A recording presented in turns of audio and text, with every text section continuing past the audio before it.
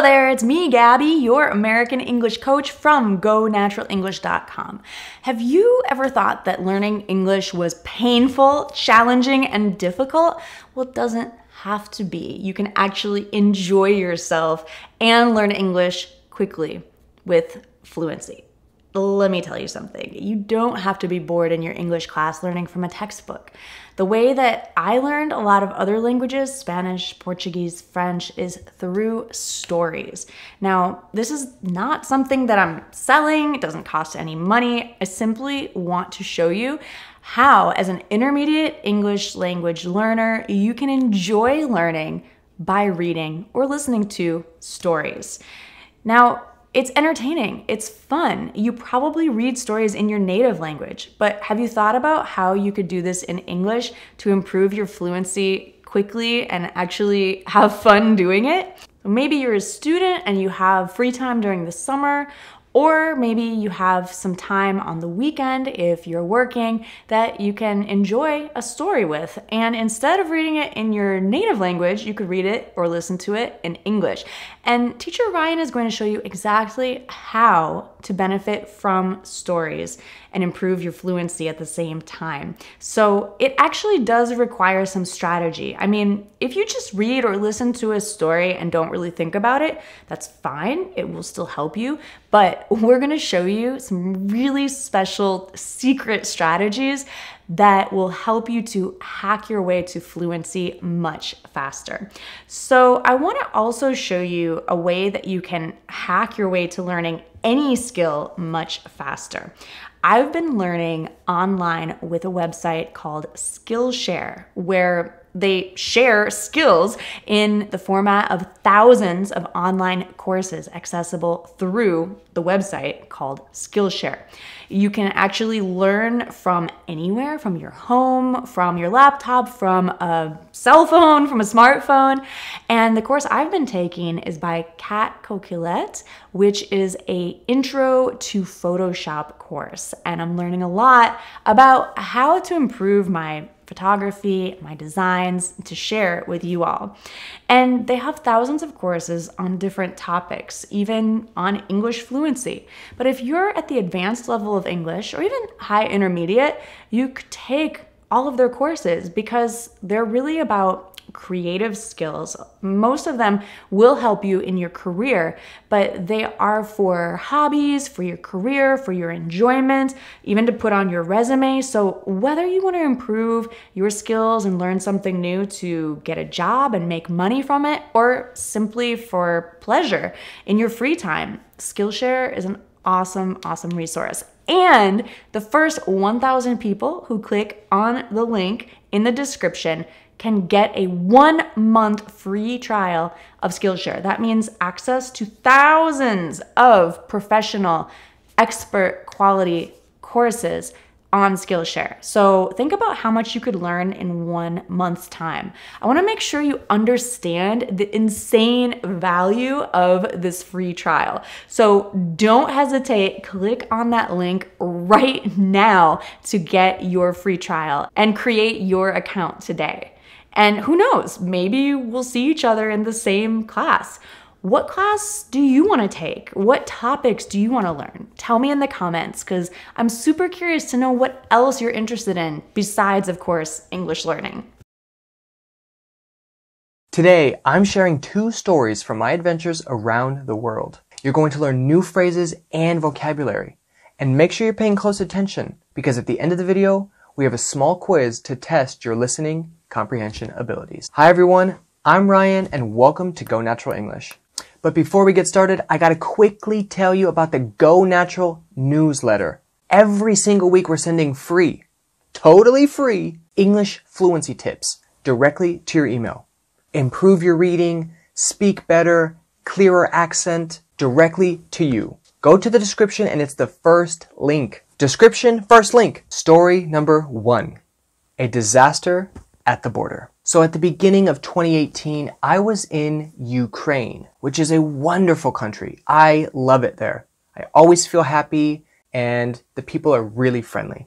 I totally recommend Ukraine. But I needed to take a bus from the western part of Ukraine to Poland, then fly to Sweden, and then fly to the USA, and subsequently fly to China, where I would teach science.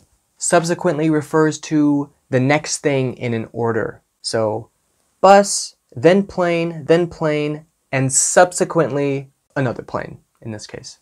So back to the first thing, the bus. Normally the bus ride takes 8 hours, and I thought that I would allocate 24 hours. So I have 24 hours to do an 8-hour trip. I'm safe. No problems. Wrong. It was a disaster. We left the city at 1 p.m. and it took 90 minutes to get to the border. But when we arrived, the traffic was backed up as long as you could see. I didn't even see the border. There were so many cars backed up. I was a little annoyed at this, but I wasn't nervous. But then the hours started passing.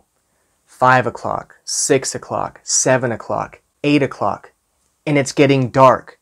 And I'm thinking, we haven't even moved. We're in the same spot for hours. And I have a flight in Warsaw that I need to take. Eventually, it became super dark at the border. There was no lights, and we're still waiting, barely moving, and it starts to get frigid. It's so cold in winter in Ukraine. So cold. And to describe this, you can say frigid. So frigid, so cold. No one on the bus spoke English, and I don't speak Ukrainian. And this was a problem because I didn't know what was happening. Why are we not moving? Is everything okay? Can I walk across the border? At this time, it was midnight. So we've been waiting for 11 hours. Another hour passes, and we're finally move a little bit. It's 1 a.m. So it's 12 hours of this journey, still sitting at the border, but now I can finally see the border control, and this is exciting. But 12 hours, I was famished. I was so hungry because there was nowhere to eat and I didn't have any more food. There was really nothing I could do but wait. And eventually an old man offered me some cookies. And this was wonderful. It was so kind. It raised my spirits. So when something raises your spirits, then it makes you happier. And this man offering me some cookies was so wonderful. I ate the cookies. But at that time, I was almost out of water. I barely had any water left. I drank my water, I ate the cookies, and the hours kept passing. 2 a.m., 3 a.m., 4 a.m. And I realized that I would miss my flight. I wouldn't go to Stockholm, which means I wouldn't go to the US, which means I wouldn't be able to go to China. I would have to start from scratch. I'd have to start from nothing. What am I gonna do? There was also no Wi-Fi there, so I had to use somebody else's hotspot. I started looking for jobs in Ukraine. Where can I live? How can I get a job? What can I do? How can I make money? I didn't know what was going to happen because I was going to miss my flight. 4 more hours went by, and now it's 7 a.m. I have been in this bus for 19 hours. We've been waiting. Soon the sun came up and it started to make people feel a little bit more happy, but we were all upset because we were sitting at the border for 19 hours. 19 hours we sat at the border. But eventually we crossed through, got our passport stamped, and we started driving. But we weren't out of the woods yet. We weren't done with trouble or danger. Because a tire popped. Of course, the tire popped on the bus, and we had to wait 3 more hours for someone to fix it. Eventually, they did fix it, and we finished our drive to Warsaw after 30 hours. So we sat in this bus for 30 hours, and it only should take 8 hours. Oh, I definitely missed my flight, and I didn't know what I was going to do. But how does the story end? Well, I have a friend named Fufi, and Fufi was able to find a plane ticket a new ticket to Sweden so that I could take the flight to the USA and then China. And it worked. I ran to the airport in Warsaw, got on the plane, switched planes in Sweden, went to the US, and went to China, and happily ever after. And now I'm here. So it was wonderful, but definitely a disaster at the border. So great job, you finished story number 1. We had 9 or 10 phrases and vocabulary in there. Hopefully you understood all of them. The second story takes place in Italy in 2019. Me and my girlfriend had traveled to Milan as part of a joint birthday celebration. And joint in this case means a shared or together. So it was a together shared birthday celebration. We really wanted to do some hiking and see some wonderful nature. So we went to the Lake District and arrived to a city named Lecco. We immediately started searching for a place to sleep, and we started with couch surfing. Couch surfing is a wonderful way to meet local people. It's an exchange of stories and hospitality, and it's a really wonderful way to get in touch with a culture. So if you've never tried couch surfing, if you don't know what it is, check it out, couchsurfing.com. It's really fun. I've done it many times, and I highly recommend it. Unfortunately, we didn't find a couchsurfing host, but we did find a hotel. We decided to stay there. But we were famished, which you know this word, so we needed to go get some food. We went for a walk around the lake and stumbled across a pizza shop. We accidentally found a pizza shop, and it was delicious. We loved it. We had a lot of food, and then we went back to our hotel. After eating, we walked around the lake for a bit. After eating, we wandered around the lake a little bit before returning to the hotel and hitting the hay. To hit the hay means to go to sleep. It's kind of a funny old saying or expression, to hit the hay. The next day, we started a hike on a mountain called San Martino, and it was a beautiful day. The sun was shining, the clouds were mixed about, and it was really nice, but it was really hot, and we forgot to bring water. So when we got to the top, we were shocked to find a well. And a well is a place that you can pump water out and drink water from the earth. So we did this, and it was wonderful. So wonderful. And the view from the top of the mountain was spectacular. The water was glistening, and this means that it was sparkly and shiny. It was really special, and we just sat there for a while, and on the way down the mountain, we encountered an old Italian man named Giorgio. And Giorgio had a huge dog. It was a Bernese mountain dog. So big, but so cute, because the dog had a bucket in its mouth, and it was carrying the bucket around. We stopped and talked with Giorgio, and he told us that if we wait there, he will return with some wine and invite us to his home. We were tired, and we said, okay, we'll wait. So we waited for him, and we walked to his home, which was at the base, or near the bottom, of the mountain. And it was amazing, his house. You could see the whole city. It was so wonderful. We talked with Giorgio for a while, and he offered to drive us down the mountain and back to our hotel.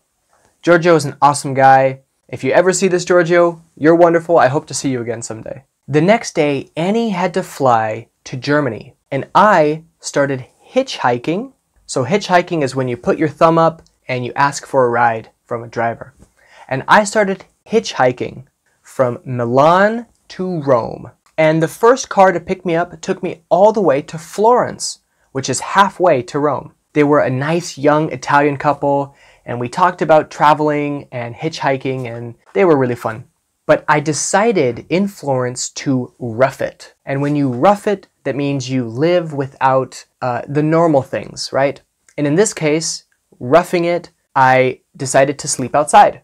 So no hotel, no hostel, nothing. Just sleep outside. So I slept outside, I roughed it, and the next day I started hitchhiking to Rome. And a young Italian girl picked me up. She was driving really slow, but it was okay. We talked about South America and traveling, and it was really fun. But she dropped me off in the middle of nowhere. The middle of nowhere. Which means that there was nothing around me. No people, no cars, nothing. This was kind of crazy. I thought, what am I gonna do? And I looked on my phone and saw a small road leading into Rome. And I thought this was my only chance to finish the hitchhiking adventure. So I walked down a little hill and had to jump over a gate. But when I jumped over the gate, there was video surveillance. And video surveillance means that there was cameras watching me. And then I saw a sign that said that this was a government facility. I had just walked into, well, I had just trespassed into an Italian government place, and I was freaking out. So I started to walk really fast towards the gate. And when I got there, I had to jump over another gate to get out of there. And there was 2 cameras watching me. I was really worried that there was going to be some cops and they were going to arrest me, but nothing happened, thankfully. But I wasn't out of the woods yet, right? I wasn't done with the trouble.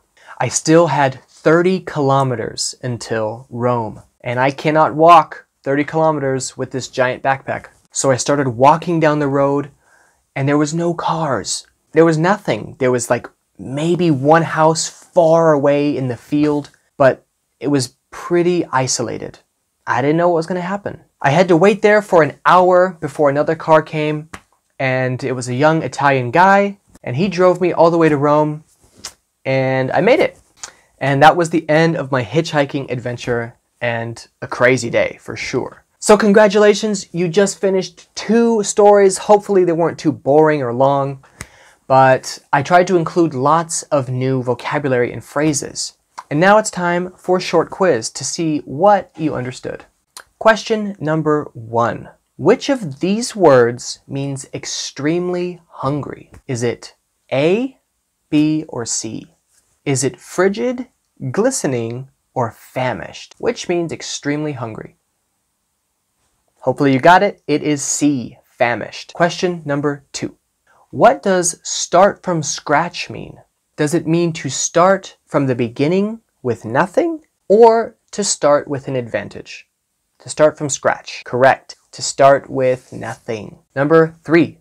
Where would you probably rough it? If you were going to rough it, where would it be? A luxury hotel, a dark forest, or an English class? Where would you rough it? Hopefully you got it. B, a dark forest. So great job today. That wraps up today's lesson. If you have any questions about the words or the stories, just ask me down below in the comments. I'm happy to answer and help out. And don't forget to sign up for our newsletter. The first link in the description. Description, first link. If you're interested in continuing your English journey today, check out one of our other fun lessons. Go Natural has plenty of different videos for you to watch. If you'd like to continue on your English journey today, check out one of our other fun lessons. And until then, my name's Ryan. I hope you have a good day, and I'll see you guys next time.